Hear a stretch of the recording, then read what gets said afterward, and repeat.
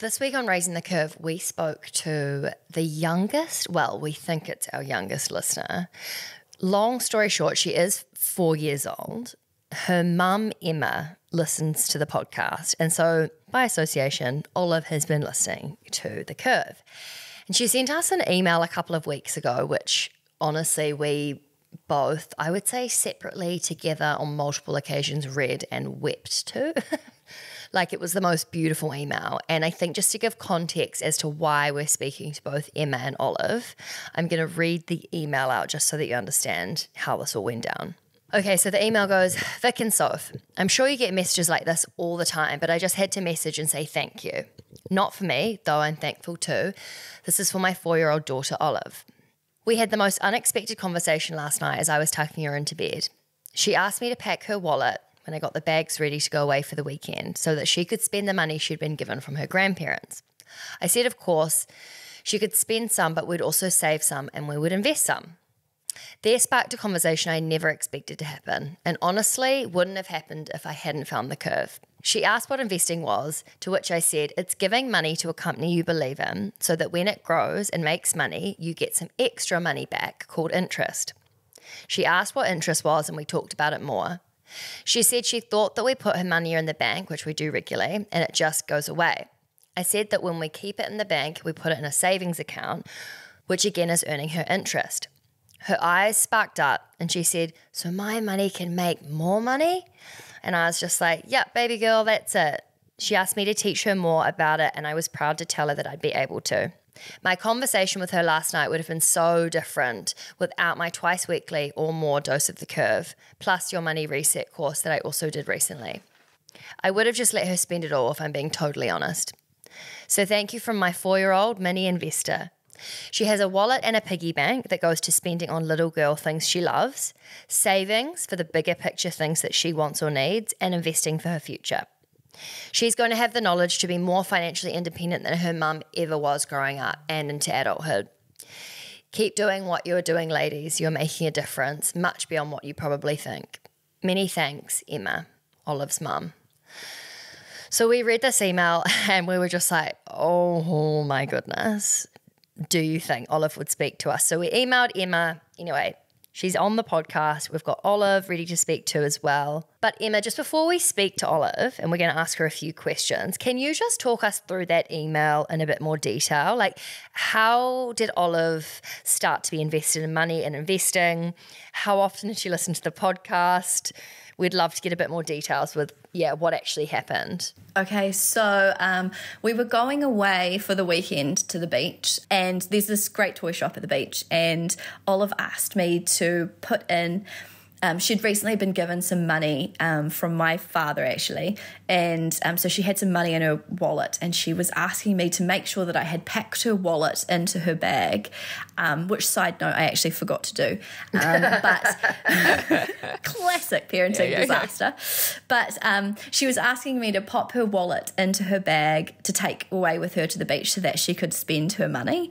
And I don't know how this conversation spiraled, and we just started talking about what we do with money and how we could save some money for bigger things she might want to purchase, and how we'd invest some money. And I said it very offhand, nonchalantly, if you like. Like, I didn't expect her to pick up on it. I didn't expect anything to come from the conversation. And she kind of just got interested and asked a couple of questions. And I was like, holy crap, she's 4 and she kind of gets it a wee bit. And that's when I realised I need to capitalise on this and I need to start teaching her stuff. And before we chat to you more, Emma, about your relationship with money and what's happened with Olive, do you think, because I know it's her bedtime shortly, can we get her on to just have a quick little chat to her and then we'll come back and talk more about Yeah, absolutely. We can grab her. Okay, now Olive, has your mummy told you anything about who we are or why we wanted to talk to you today? What did I tell you? I told you that they were mummies. Friends. And you've listened to Vic and Sophie in the car on the radio, haven't you? Yeah? Yeah. Did you hear them talking? Yeah. We may have had to have changed the channel at some points of their conversations. Sorry about that. Sorry, Olive. Sorry. We'll try and be a little bit more well-behaved in the future. Olive, you're my favourite listener. I'm so happy that you listen.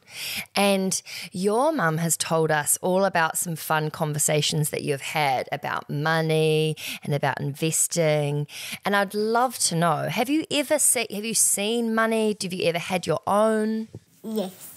How do you get your money? Where does your money come from? Grandpa and Grandma in the bank. Ah, I love that. Okay, that's really good to know. And have you ever used your money to buy anything? Do you remember buying anything before? Squishmallows. Squishmallows. What's that? That sounds yum. Do you eat them? No.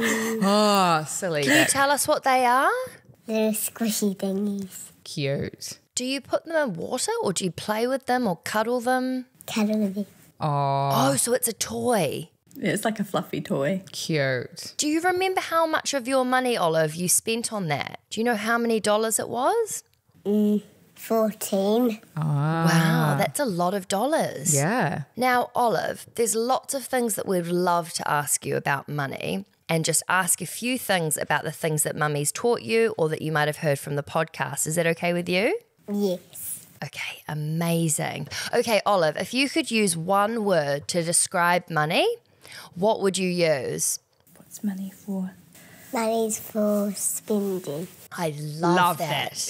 That's a great word. And how does it feel when you receive your money when you get the money from your grandma and grandpa? Do you like getting money from them? Yes. Yeah. And what do you do with it? When you get money from them, where do you put it? In the bank. In the bank? Sometimes. Where do you put it first? In my money box. Ah. Have you got like a little money box that you put your money in? What does it look like? It's a little owly one. Is it close? I'd love to see it. Maybe at Do you the want to go end get your you money could. box? Yeah. I'd love to see. Go get your money box and a squishmallow so you can show them. Yes. Oh my goodness. Oh my gosh, Olive, that's so cool. So what's in here, Olive? What's in here? Money. Yeah. Money. And where did you get your money from in here? Who gave that to you? Nanny and Papa. Nanny and Papa. Yeah. And what did you do with Nanny and Papa to get this money? We do a treasure hunt. I want to play. That sounds fun. Every Tuesday you do a money treasure hunt. I don't know how it started, but it's become a thing that they do a treasure hunt and they get a couple of coins that they bring home and put in their money box. And do grandpa and grandma hide the coins like down the back of the couch or something and then they have to find them? Is that... I don't actually know. Where do you find the coins? Outside. Outside. So they put them outside like Easter. Olive, I've got a question for you. Do you know what investing is? Buying little bits of company. Oh my goodness. Buying a bit of a company. That is exactly what investing is. And do you know what? There is a lot of people that don't even know that. So the fact that you know that and you're only 4 years old, your mum can be very proud of you. And what happens? Why do we want to buy little bits of companies? So our money gets bigger. Exactly. So our money gets bigger. Yes, if you invest in the right companies, then your money gets bigger and bigger and bigger. And so by the time you're my age, you'll have lots and lots of money. And you'll be able to buy so many squishmallows, you won't even know what to do with them all. Olive, do you know what you want to be when you grow up? In the Navy. Really? How fascinating. Yeah. Do you know what they do in the Navy? No. Who's in the Navy? Mama. You were in the Navy? No, I am in the Navy. Are you? Oh my New gosh, Zealand how Defence cool. Yeah.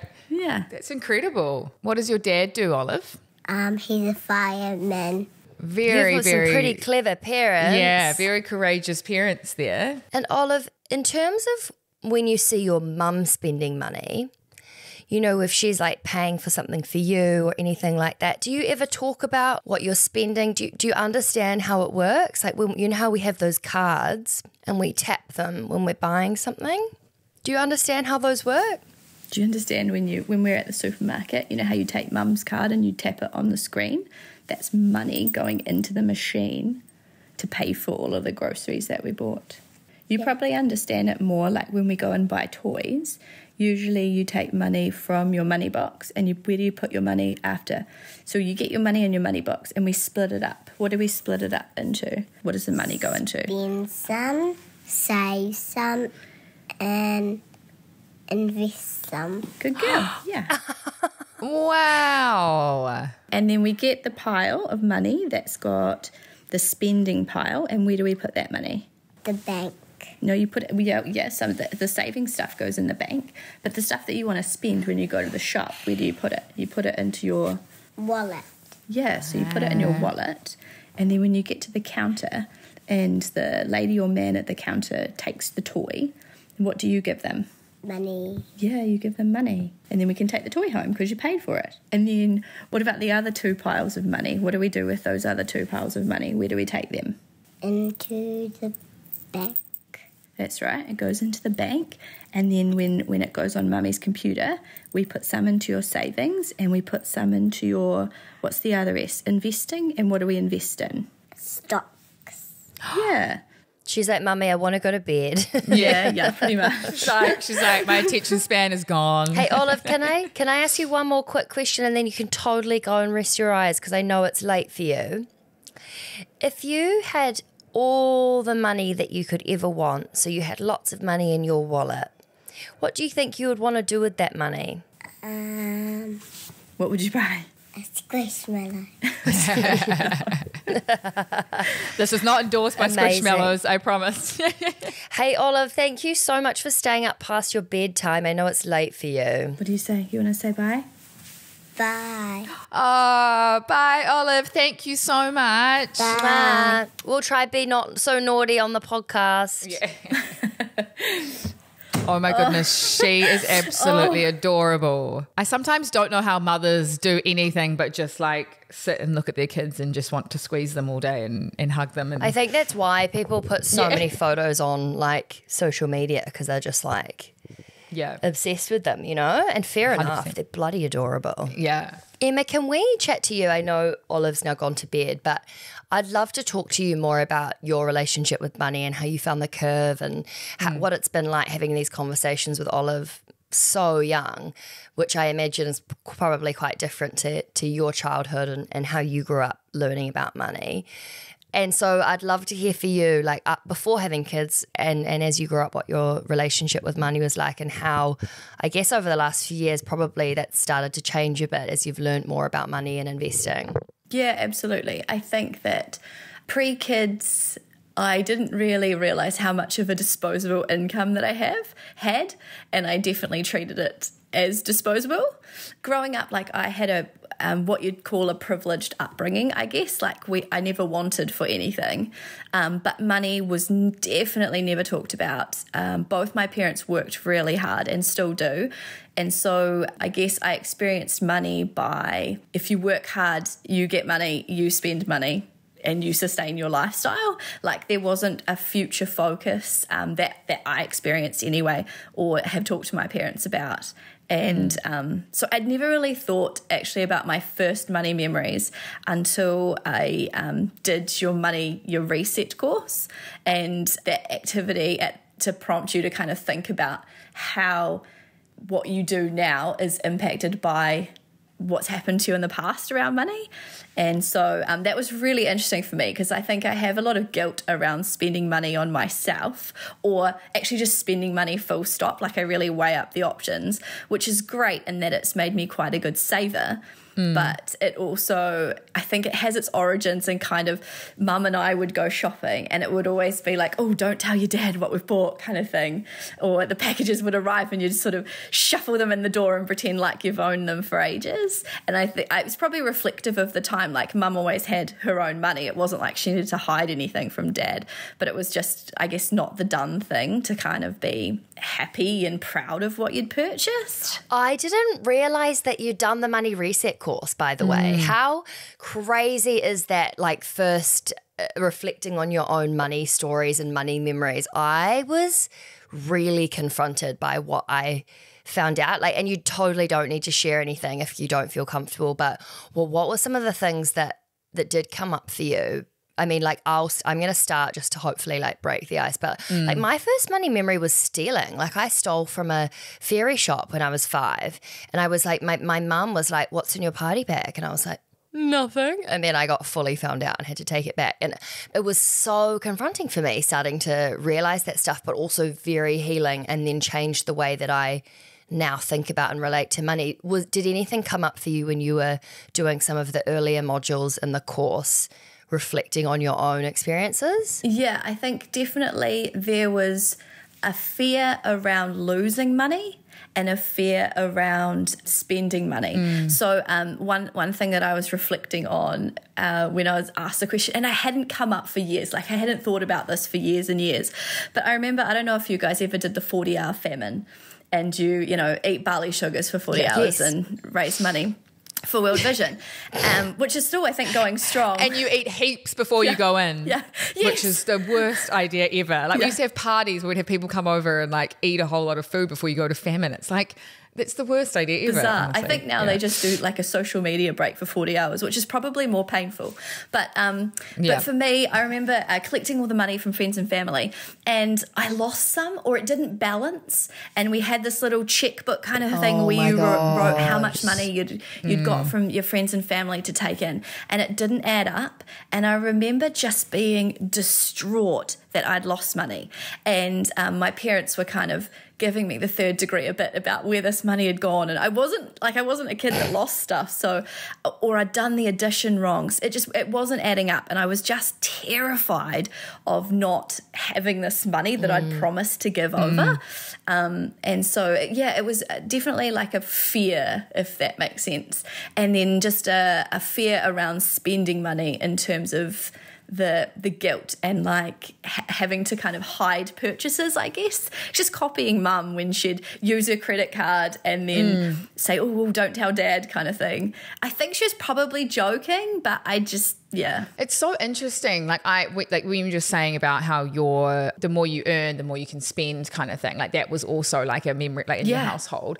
I think I'm like on reflection, just as you were saying that, I was like, I reckon it's the same in my household. Like, I had 2 working parents, and it was very much a case of you worked to afford things, to buy things, to spend. And like, yes, there was this investing and saving for a rainy day, but it was the more mentality was like the harder you worked, the better your pay or salary or job, the better lifestyle you could have, which is inherently correct in a sense.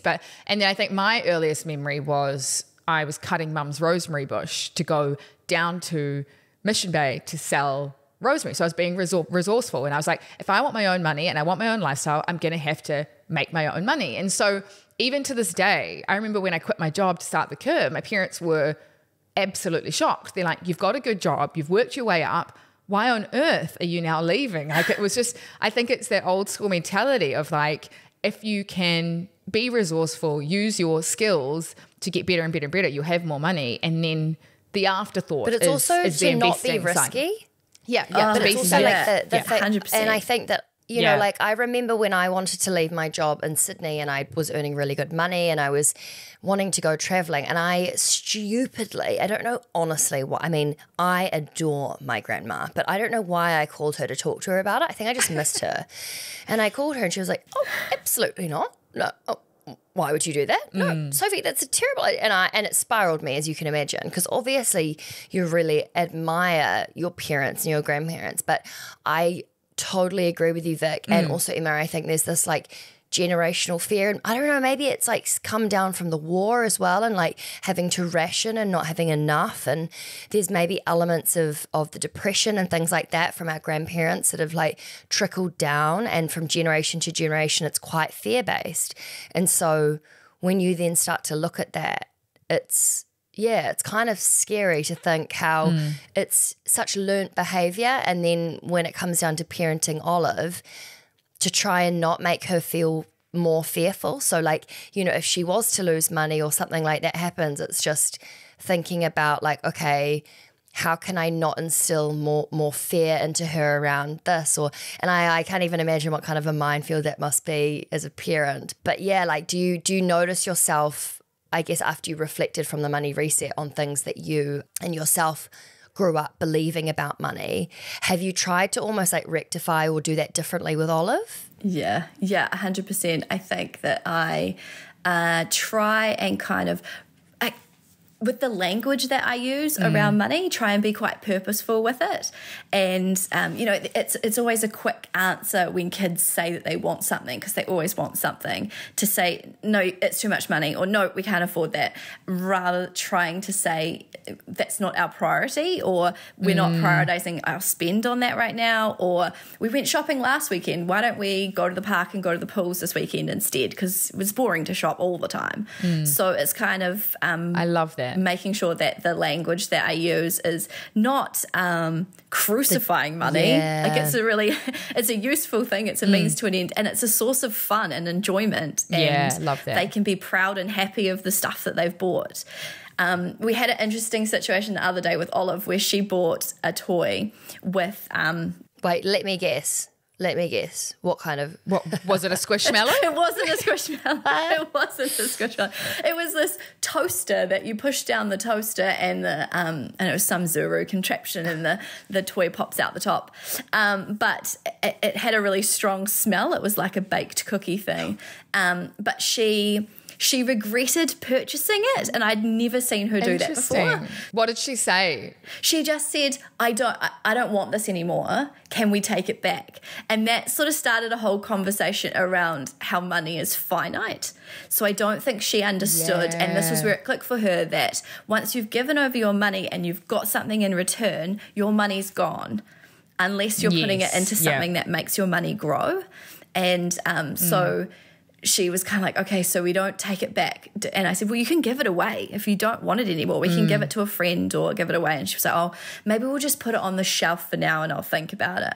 So, yeah, honestly, she definitely... Hats off to you for even like explaining that, and not just like, and I get it, like a lot of parents are very time poor and don't have the time to explain things, or are stressed, or whatever the situation is, and so they kind of dismiss those conversations. But little do they know, those, even just the tiniest little bit of an explanation to her of like money is finite, that will stick with her forever, and she will now learn. They pick up the smallest things, and it's so funny because Sophie and I had dinner last night, and we were talking about how parents have started to talk to kids like adults. It's not like, no, you're not allowed. It's like, no, we can't do that because, or let me explain why, that kind of thing. It's like, no, you can't return this because money is finite. It's not like, no, you should have made a better decision. It's kind of, you're talking to kids and you're trying to treat them like adults. And even if they pick up only 1% of what you're explaining, like at least it's something. And so I think it's so important. And now next time she buys something, she'll be like, do I actually really want this? Yeah. Otherwise it's going to sit on the shelf and I won't be able to get that money back. And yeah, I think congrats to you for even having those conversations, because a lot of parents will also think my kids are too young to understand.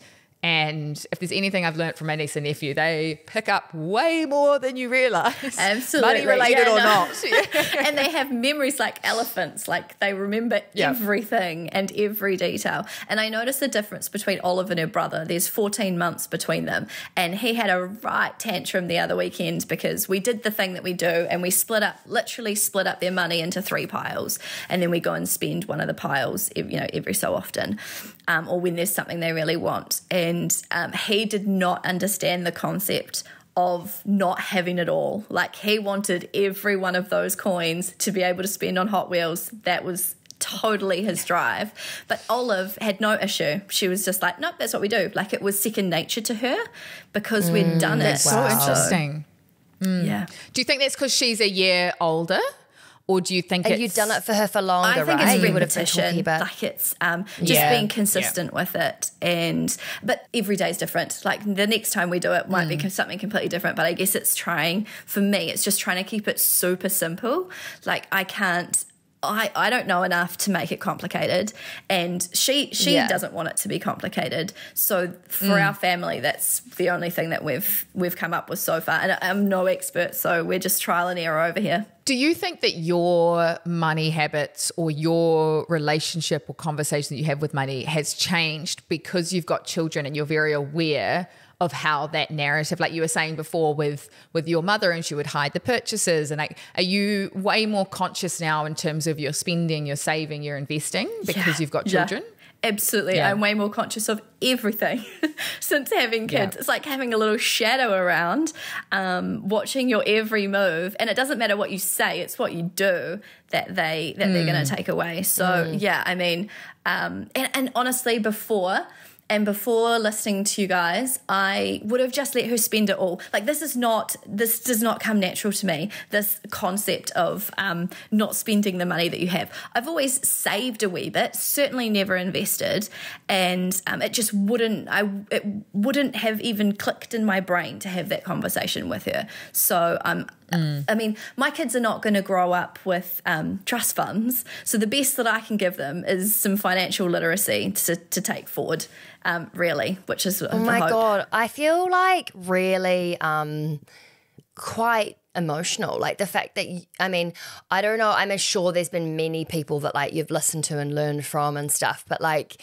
to hear that Olive's life and the way she grows up and relates to money will be so much more positive than what I had. And I think having to reverse that, all three of us, I mean, particularly probably Emma and I, maybe not so much Vic, but like the amount of work that it takes to get to like 30 or however old you are to start to like understand your money stories, understand your spending habits is so much harder to turn around than if you start a certain way. And to think that Olive's life and the way she relates to money and probably like how much she'll have and the things she'll be able to do is coming back to the fact that you're now able to teach her that because of like listening to The Curve and I'm sure lots of other amazing platforms that you engage with. But like that's pretty incredible. That's incredible for you guys as well. You should be proud of that because like literally I'm not just saying that because I'm on your podcast. Like you should be proud of that because you have played a massive part in the way that I view money and that I can teach her about. And when you always talk about time in the market, Vic, and that resonated with me for her because I thought, well, holy heck, she's going to have a hell of a lot of time in the market if I can get her in now. So that made investing for me is more important for her than it is for me, which is a little bit weird. I guess it's a parenting thing where you want them to be better than you. And so I just kind of think, well, if she gets a head start, imagine where she could be. And if it can increase options for her, that's all I can hope for. If she doesn't have to do a certain job that she doesn't want to do because she sees another way, then that's pretty awesome. I think that's cool. your kids are going to be way more rich from the knowledge you've given them than any trust fund child, I swear. Like, honestly. Yeah. Honestly, yeah. It's like that whole leader... What is it? Lead a horse to water. No, teacher, give someone a... Oh, okay, I'm going to stop. Give a fisherman, Yes, give give a someone fisherman a hungry rod person a or rod or something. something rather than a fish. Yeah. It's like rather than giving her a trust fund, you're giving her all Knowledge. of the tools to actually create her own little trust fund. Do you and your partner talk about money a lot, or like, you know, since you've done a bit of work on your own, like money stories and understanding your spending habits. Did you do that together or did you share it with him? Like, I think like how did that all play out? It's definitely been my own journey. And not that he's not interested. He just probably isn't as interested as I am. He's more than happy for me to sort the family finances. I guess we have definitely a 50-50 relationship in everything and always have. We've been all in right from the get-go, and he is as much a parent and a partner as I am, but I definitely pay more attention to the finances than he does, which I'm happy with. But yeah, it's been interesting. Has it always been like that? Yeah, I would say so. I think we both have a similar mindset around, I don't know, it's not an abundance mindset, but more of a there'll always be enough. Like something I don't know where it comes from, but it'll be okay. That's so lovely. And I wish I had that. and I don't. I'm so doomsday. Yeah, no, not quite doomsday. And we've had loads of stuff happen that has been life-alteringly changing your financial situation. So it doesn't necessarily always be okay, but it kind of comes out in the wash. And if you've got a team attitude on it, then that's really helpful. But in terms of learning about investing, classic difference between the two of us. So Greg's foray into investing is to jump on Sharesies with his mates and have a competition to see who can invest in the right companies, and just completely stock picking and just making it up on the fly, doing terribly, buying and selling, trying to just, so interesting. I bet Greg will listen to this and be like, Emma, that's not true. I make really clever decisions. And I'm like, no. I'm going to go back to the start of the curve, diligently listen to every one of their podcasts, and be really boring and dollar cost average in ETFs. Like, it's just a completely different boring approach. Is great. We love boring. But I think that's a real feminine approach as well. Like, definitely. every time I meet someone that's like, oh, I want to learn about investing, I'm like, look, this is going to sound very self-promo-y, but like, I knew nothing. Like, go back to the beginning of our podcast. And if anyone's listening and you're new and you're feeling still a little bit like, definitely. I don't really have the basics. Like, I would say the first like 50 episodes are basics, you know, and for me, like, that was the only way that I could get to a place where I had the confidence to even like enter the conversation or start to invest. And not all women or all men would invest or learn in the same way. But what I've noticed from our community definitely is the more that you learn, the more confident you are. And it's not just like chuck, as Vic would say, darts at a dartboard kind of situation. It's like, no, I want to know how I can get the bullseye. Yeah, absolutely. Yeah. It's like really consistent for feminine learning. Yeah. I'm intrigued to know what was going on in your life at the point when you were like, I need to learn about this, and how did you find the curve? Like, can you just talk us through that journey? So I think I found you guys in 2022. And I had just had my third baby, and I was back at work. Hold on. How many babies do you have? So our first baby, Walter, passed away just before he turned 2.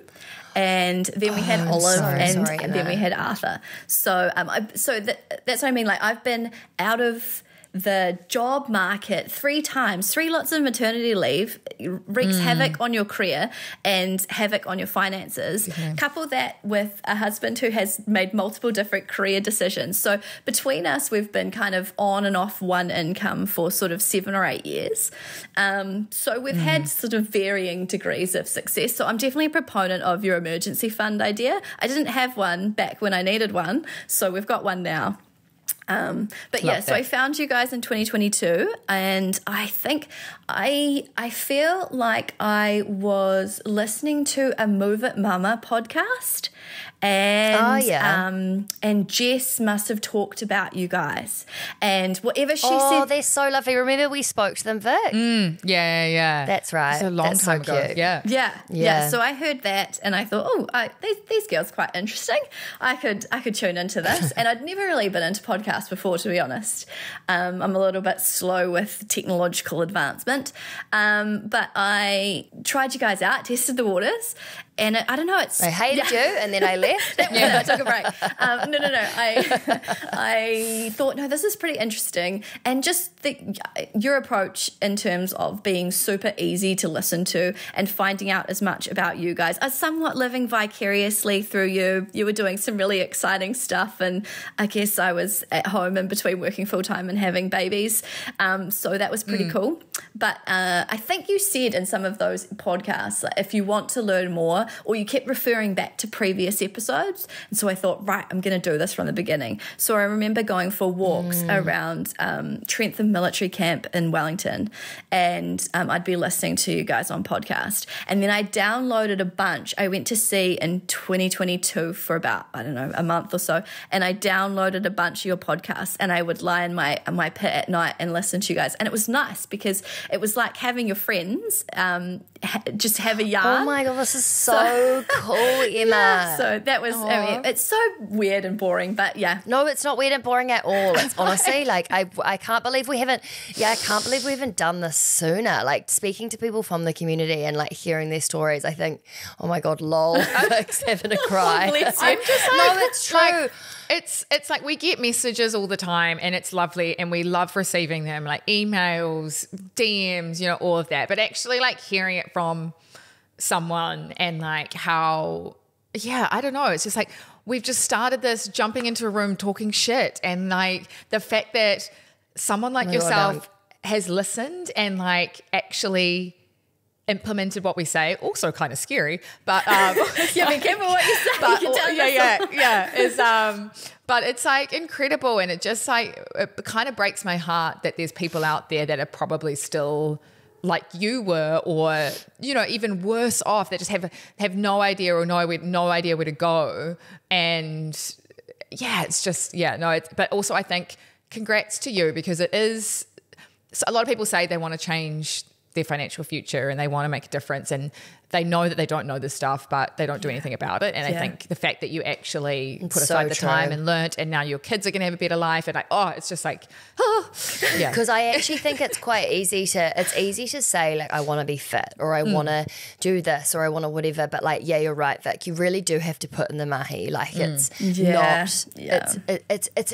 takes a while. And I think that if I hadn't been forced to sit in a room and listen to Vic, You wouldn't have done it voluntarily. Well, I don't know. I just think that there's such a commitment that comes, and it's every day as well. It's not just like a once off, like, and you're done. It's a constant learning, and like it's like a new skill, like self-awareness. It's like a new muscle. Is. It's like anything takes time to get good at, and it's like what we're trying to do is make it interesting and make it fun and not boring, so you don't give up, so that you do put in the effort and the commitment because you want to, and because you can see the light at the end of the tunnel. You can see the reward. You know, it's like that's what we want people. Are we to all notice. crying?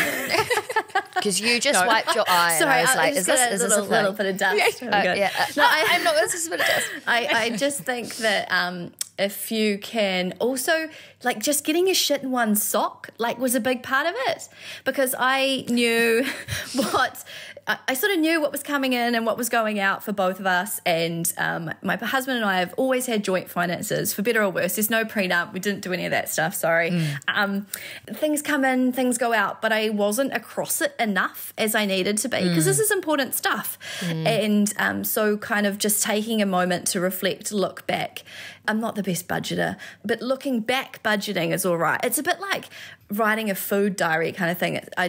That's not me, but I can look back and reflect. It's being conscious. Yeah. It's being able to see where the money's going and coming from, and just making more conscious decisions. I think when it's coming in and out and you have no idea what you're spending it on, where it's going or coming, it's like there's no control. And I think taking back that control and having oversight and the ability to change the direction is definitely key if you want to get ahead. And sorting out all those little things like insurances and money that you just over time, especially when you have loads of disposable income pre-kids, you sign up to all this stuff and then you realize, I'm not using it. Why do I still do that? Why am I still insured like this? Why am I purchasing that? Like, it doesn't feature in what I want my life to look like. And so having time to just kind of look at that and change it up. Yeah, and I guess for you, Emma, I'd love to know, like, as you came, you know, with first having like your first baby, was finances at that time something you thought about? Yeah. Did it dictate decisions or anything, or was it kind of? Yeah, absolutely. I think just a plug for parenting, by the way. You'll never have enough money. Your car will never be big enough. Your house will never be big enough or have enough bathrooms. Sometimes you just gotta take a little bit of a leap. I love that. That's so true. It's like you'll make it work. Yeah, and we're so resilient, aren't we? Yeah. Yeah, absolutely. Where was I when I first had a baby? I think the thing that dictated for me being a working parent was looking at how long I had for maternity leave, and that there was a real undertone or driver to get back to work, to keep earning money, to kind of fund the lifestyle, if you like. Can you talk a little bit about what it is to be in the Navy? I don't even know. So I'm a logistics officer in the Navy. When I'm at sea, I don't drive the ship or fix the engine. I just do all the other stuff and make sure that the ship's got everything that it needs and the people have everything that it needs to get from A to B. And then when I'm ashore, I do all kinds of jobs. At the moment, I'm a career manager for a couple of hundred people. So, yeah, super varied. But did you feel the pressure to get back to work because there's, you know, like scarcity of jobs, or like how did that play out? So I think it played out in a number of ways. So at the time we were living in a Navy house. So I don't know if you know about military kind of housing. So at that time we had some subsidised housing through the Navy. It wasn't it wasn't super cheap, but it was cheaper than market rent, if you like. So I was, so we were in a Navy house, and so that kind of dictated a little bit in terms of getting back into work, if you like. But I mean, we have a standard kind of 12 months off maternity leave, but that's unpaid apart from what the government gives you. So you're going to take a big hit to your salary, to your savings, to your investments over that time. And I mean, hats off to people who are doing that without a partner. Like, I was lucky my husband at the time was teaching, but I can't imagine. Like, I've been solo parenting for the last 3 months, and because I've always been the one to go away, so my kids are used to not having me kind of every second week for a few days, and I might go away for a few weeks at a time, but I've never not had my husband, which is I know really different to the usual kind of way it plays out in a man-woman household. But my kids had never had they'd had one night away from my husband until the last 3 months. But learning over the last 3 months what solo parenting is like hats off, because I don't know how it happens, and fiscally that's hard, really, really hard. Some real big sacrifices and priorities have to be made. For us, I just knew that I knew I wanted to go back to work. Firstly, I think that was important to me to have that sense of achievement and drive. But also financially, I was super aware that I had to go back to work. It wasn't really a choice. Well, it wasn't not really a choice. It wasn't a choice. So at the end of the day, it is what it is, and you make it work. But that definitely, the whole time I was on maternity leave, you're kind of thinking about the fact that you have to go back to work and how are we going to make this work. Yeah. Can I ask, this is like not something I had planned or have written down, but like, can I ask a couple of questions? I'd love to know, what was the time in your life where you had a fuck moment with your money? Like, was there a time where you were like, whoa, oh my God, how are we going to do this? There's been two. A trivial one, when I was 19 and doing my OE, I was in Europe on Kentucky, needed to do a skydive because you have to do a skydive. It's a once-in-a-lifetime opportunity. Completely cleared my funds and made a call back to my parents. I just remember telling them, this is a once-in-a-lifetime opportunity. You have to fund this adventure for me. So that was nice because I had a safety net or someone to ring and wire through some money. But I think probably on a more serious note, I think when we realised that, so our first son was really ill, really sick when he was about a year old. And I think when we realised that one of us needed to quit their job to take care of him, that was a real aha moment. And challenging for me as a mum, realising that at that point I was the breadwinner, so it made sense for me to keep working. And so my husband quit his job and became the carer for our son. So that was probably, I remember sitting bolt upright in bed one night and just coming to the realisation that we can't both work, but how are we going to make this work? Yeah. And that was really just a leap of faith, fly by the seat of your pants, if I'm honest. I don't think that we were financially prepared for that scenario. I don't know that you can be. But just through the help of family and friends, I guess we got there. And I think it just shows, like, I mean, I'm speaking for you, but like now on reflection, you must look back and go, there's that sense of like everything always works out okay in terms of like financially, like all those moments. And honestly, when you said the skydiving, mine pretty much was exactly the same, the trivial one. And then I remember I was in Brazil doing like a 2-month holiday with a friend, and it was the last couple of weeks and I'd run out of money. And I called my sister and I was like, everyone was going, it's not skydiving, but the gliding. Yeah. Oh, yes. Yeah. And I was like, I can't afford it. I've run out of money. I've got another 2 weeks. And she was like, just call mum and dad and ask them for money. I was like, because she's just, that's her way of, yeah. And I was like, I cannot ask mum and dad and have the guilt of them knowing I didn't budget right and I didn't do this. And they'll be like, why did you run out of money? And honestly, I called them and they were like, of course. They're like, you're in South America. Like, there's no way we wouldn't lend you money. It's not the safest continent. Yeah. And so there's this, but like you said, I'm very, very, very privileged to be able to have that safety net. Yeah. But yeah, I think, and then the other one for me, I'm intrigued to know what yours is, Soph, as well. But the other one for me was during COVID, and I was employed, and we got this phone call, and we were all trying to work from home, and I didn't know what was going on in the world. I was away from my family. Like, it was just like, yeah. And I remember my boss being like, if you get a call tomorrow, you don't have your job anymore.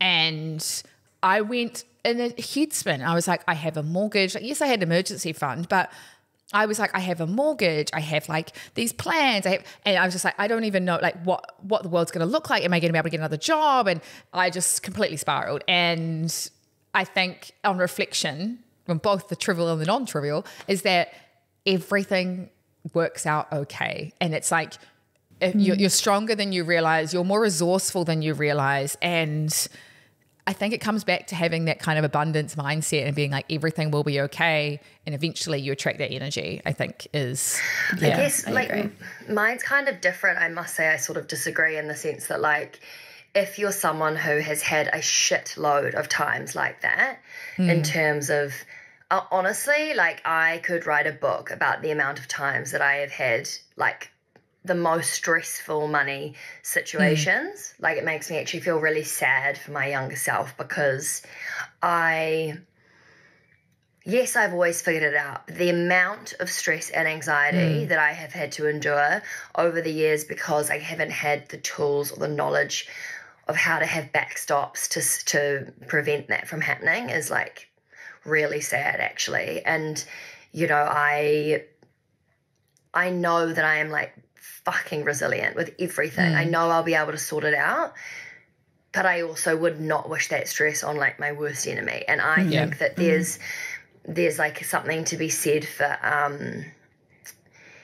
and I don't know if like both, I mean, Vic, you're very lucky to have had this education a lot earlier. Emma, I don't know if in the last like 5 years, maybe this has changed for you, but the way that I now view the backstops I put in place, whether it's an FU fund or an emergency fund or investing, like that is like self-love for me, you know, like that's, I'm looking after myself. And I think that the times it's taken away the whole, I don't want to like put money aside because I want to use it now, because I felt that extreme stress around money. Like, I've had to hop from house to house, like trying to avoid paying rent. I've like the amount of times that I've been I mean, I actually went on the government support at one point when I came back to New Zealand during COVID, because there was no jobs. I didn't want to get a job. It was like lockdown.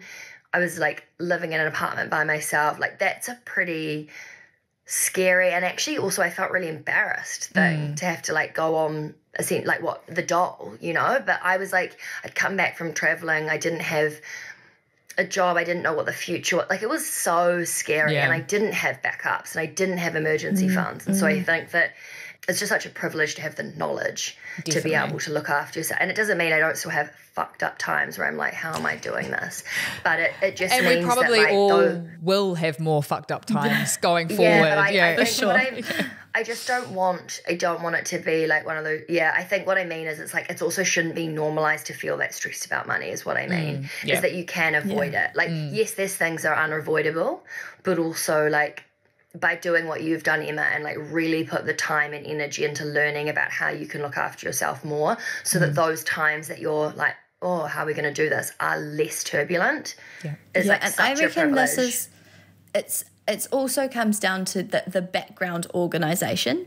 So you can kind of have that it'll all be okay mindset when you know that you've got some, like, I'm definitely a proponent for just automate it. Like, it's funny now. So I've got accounts for just a few accounts for different things. So one of them in particular is like our rates and our water bills. It goes into one account so that I can pay out of that. It's the weirdest thing. Now I'm like excited to get a rates bill because I know that the money is sitting there in an account ready to go. So that stress is just gone away, where that's a big bill to come in quarterly or monthly or whenever. But to have that. So I definitely think that if you get some of those systems in place, then it can help with that. And that's all I'm trying to do with the kids, really, with Olive, is to teach her that it's second nature to her, so that she doesn't have to think about it in the future. And I don't know if it'll work. I don't know if her little exuberant personality is going to track the same organized way that mine does. But if I can try and with real consistency of effort get her to a place where that's just what we do, then hopefully she'll be in a better space than I was as a young person. Emma, thank you so much for coming on. I can't believe that there's a next generation of little curve investors. Like the fact that it's helping our generation. Obviously a lot of us missed out on financial education and that's been really, like, particularly for me, like, so problematic.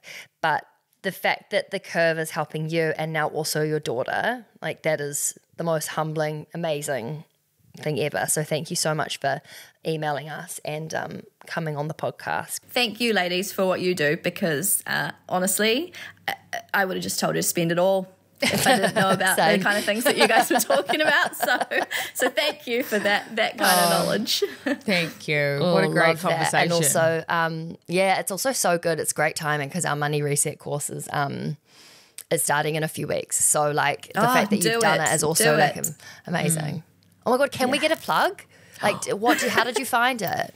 It was, okay, firstly, it made me think about how I think about money, how I use money, the feelings that money gives me, I guess, and why that is and where that came from, and then how I can put steps in place to make sure that I either catch myself or that I'm at least aware of what's going in and what's coming, what's coming in, what's going out, and put some plans in place to kind of maximize the ins and reduce some of the outs. But it's not about, and I really think that you said it well when you talk about, it's not about reducing your spend. You can only reduce your spend so much, especially when you've got kids. So it's also about thinking about the other end of the equation. Hey, what can I look around this playroom right now and sell that my kid's not using anymore, that we could purchase something else. Love that. How could I set up a little side hustle? Always had side hustles going when the kids were, I was on maternity leave. So it's thinking about both sides of the equation. And I found that the Money Reset course really had everything in one place, was super easy to follow and interesting, like listening to your podcast, super easy listen. So the lessons on Money Reset were the same, super easy to listen to. Oh my God, it sounds like we paid you. I know, we haven't. We definitely haven't. Not paid. And this isn't sponsored by Squishmallows either, this podcast. No, she's just an avid fan. Yeah, it was so fun. I feel like we almost need to get a Squishmallow or something for the office Vic, like just as like a token. Oh, they're of great like, stress relief, I tell you. Okay. They're good we times. probably need some of those. Yeah. Thank you so much, Have Emma. the best rest of your Friday night. Yeah. Thank you for taking it to speak to us. And Thanks, we'll ladies. hopefully talk to you Thank you. soon. Fab. Thank you. Take care. Bye.